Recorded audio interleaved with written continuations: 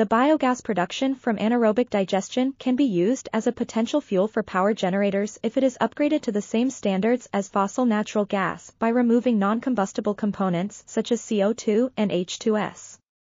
Microalgae Chlamydomonas sp has the ability to biofix carbon dioxide and can be used as an additional food ingredient. The variations in flow rate and carbon dioxide concentration affect biomass production and carbon dioxide biofixation, with higher concentrations resulting in greater absorption rates. The growth and productivity of microalgae increase in 10% and 20% V carbon dioxide concentration but remain constant at 30% and 40% V.